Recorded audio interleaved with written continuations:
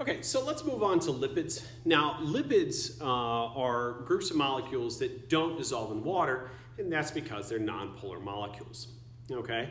So the first group of lipids are what are known as triglycerides, and this is showing a triglyceride. Triglycerides have a glycerol molecule and 3 of these things called fatty acids. Now, triglycerides are more commonly known as fats and oils, and this is showing the difference between a fat and oil right here. Fats are solids at room temperature, oils are liquids at room temperature. And here's the difference. So when you look at the fatty acid chain of a fat versus a a fat versus an oil, is that an oil will have a double bond in its fatty acid chain. And that's going to cause this kink. And so think about it this way. So here's my fatty acid chains out there. They can get really close together. Yeah, it's a fat there. If I have kinks in them, they can't get as close, and that's an oil. And that's literally the difference chemically between a fat and an oil. Now, also, we use fats for long-term energy storage with animals, all right? And the reason we use fats over carbohydrates or anything else is it stores a lot more energy. So 1 gram of a carbohydrate is going to store 4 calories of energy. So a calorie is 1 calorie is equivalent to the amount of energy it takes to raise 1 gram of water 1 degree Celsius. So calories are units of energy, right? So going back to this, so a carbohydrate like glycogen, 1 gram of it only stores 4 calories, versus a lipid, 1 gram of that stores 9 calories. Right, so what this means is that I can store more than twice the amount of energy in the same amount of space. Okay, so this is why we use fats for long-term energy storage. Other molecules that we get energy from, proteins, we can get, so 1 gram of a protein is equal to 4 calories, and then 1 gram of alcohol is equal actually to 7 calories. All right, let's look at other triglycerides here. I'm sorry, not triglycerides, other lipids. So next are phospholipids. So I'm mentioning these guys. We're going to talk about these guys later on a little bit more. But phospholipids are the main component of membranes, okay? And so this is trying to show, you know, so some different structures shown here in the cartoon version. But we'll talk about phospholipids a little more detail later on. Steroids, this is a steroid. Steroids are also a group of lipids. So steroids are hormones like testosterone and estrogen, okay? And what you notice about steroids is they all have this 4-ring structure. If I go to this is showing vitamin D right here, or cholesterol here, and this is can be used to make estrogen, testosterone, bile salts, even vitamin D, all right? So by saying something is a steroid just means it has that 4-ring structure to it, okay? Now, a lot of times people think, when they hear steroids, they think of anabolic steroids. Now, anabolic steroids have a similar shape to testosterone, so they have similar functions in our body to testosterone. Not all of them, because it's not exactly the same, all right? So that's just something I want you to keep in your head, that a molecule's shape determines its function. So another group are called waxes, and waxes are used for waterproofing by organisms. All right, let's move on to proteins. Proteins are large molecules composed of amino acids, and they have many functions in the body. So we have enzymatic proteins, which we're going to talk about here in a little bit, defensive proteins like antibodies, storage proteins like ovoalbumin, transport proteins, move substances in our body, across cells, hormonal proteins, contractile and motor proteins, actin and myosin, they're main proteins found in muscle, receptor proteins, so they cause some intercellular response, and then structural proteins like collagen. That's collagen is the white of your eyes, what's also found in tendons and ligaments. It's also found a lot of in your skin and muscles. So anyway, moving on. Proteins are made of amino acids. So amino acids are the monomers of proteins, and there are 20 amino acids, and this is showing all the different amino acids. And what I want you to take away from this is that bottom part is the same on each of these amino acids. So the top part can be different. All right? So a peptide is 2 or more amino acids that are joined together. And they're joined together by what is known as a peptide bond. So this is showing a peptide here. Now, when we have a long chain of amino acids together, that is what is known as a polypeptide. So a protein can be one polypeptide, or it can be several polypeptides together. And we'll get to that here in a second.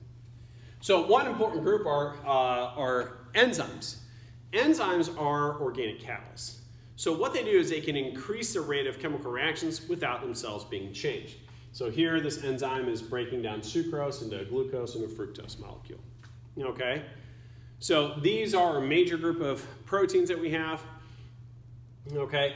And so just about every chemical reaction that occurs in our body is controlled by an enzyme. And if you lack an enzyme for a certain reaction, well, that reaction doesn't take place, right? So I already mentioned earlier, like, you know, we can't break down cellulose because we don't produce an enzyme to break down cellulose. People who are lactose intolerant don't produce an enzyme, lactase, that breaks down that lactose sugar. All right?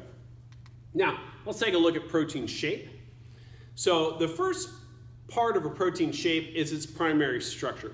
And that is just a sequence of amino acids. So one amino acid after the next. You can think of this like, you know, the trains in a car. Or, I'm sorry, the cars in a train. Okay?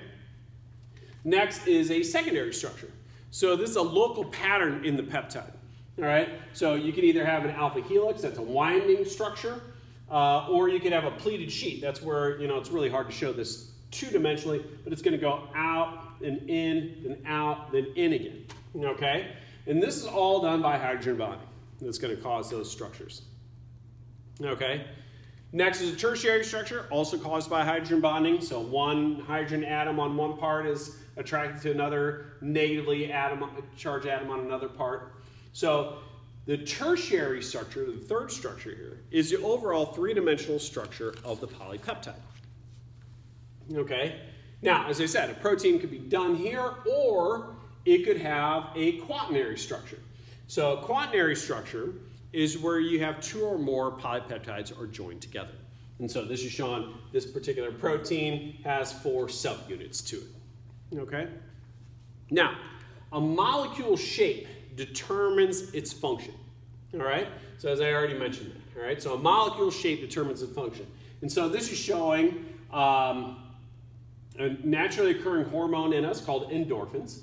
And this is showing morphine here. All right?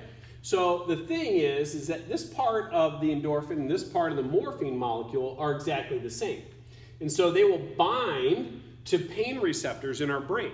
And so by binding those pain receptors in our brain cells, they stop that brain cell from interpreting that pain. All right? So, you know, endorphin naturally occurring, like endorphins, like if you exercise or something, you're going to produce some endorphins, inhibits pain on you so you can do that exercise. Right? So morphine binds to the same receptors, so they have the same function in our body. Okay? Now, so this is showing hemoglobin. I don't know why that's there.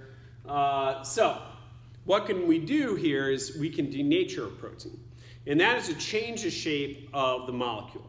And if you change the shape of the molecule, it's going to lose its function. So what happens here in denaturing is those hydrogen bonds are broken. So a couple examples here. So, you know, if you've ever cooked an egg on a skillet, when you crack an egg on a skillet, right, is that you see that there's this clear gelatinous stuff, and that's called the ovoalbumin.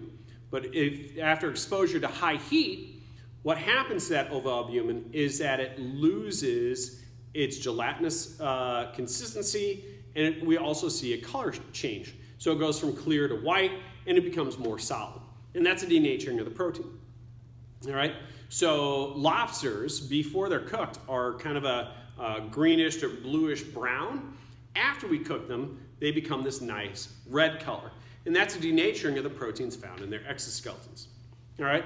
You can also denature things by pH changes. So this is what happens when milk curdles. So all proteins have a pH range in which they are okay in. Outside of that pH range, they'll denature. And so what happens is when you get milk and you have that milk for a while, it's that the bacteria in the milk are going to feed off of that milk. Yes, there's bacteria in milk. All right? You can't sterilize it because then you'll denature the proteins in the milk. Right? But what happens here is the bacteria in the milk they're going to feed up on the meat, they're going to feed on the milk, and they're produce lactic acid as a byproduct, their feeding action.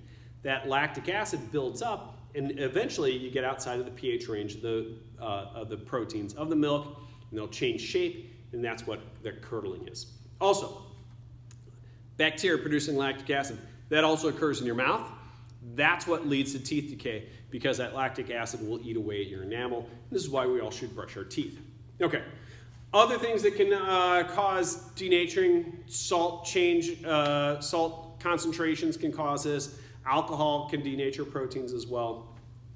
All right, let's move on to nucleic acids. Nucleic acids are large molecules composed of nucleotides. All right, so the first one that we're going to talk about is DNA, which stands for deoxyribonucleic acid. DNA is our genetic material. It is the instructions to make another you or me or any other organism. All right, now here is a nucleotide. So a nucleotide has 3 parts to it. It has a phosphate group, a sugar group, and a nitrogenous base.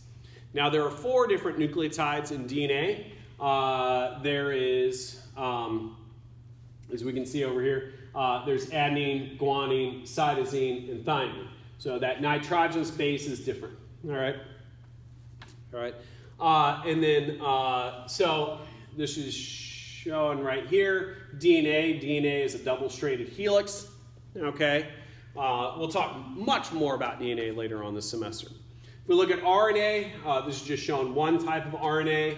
But if we go to this picture here, RNA, there are 4 nucleotides with it. There's adenine, guanine, cytosine, and uracil replaces thymine. Okay. RNA is single-stranded, so it does not form a helix either. So, all right. The last type of nucleic acid is known as ATP. So ATP stands for adenosine triphosphate. So we have adenosine and 3 phosphates attached to it.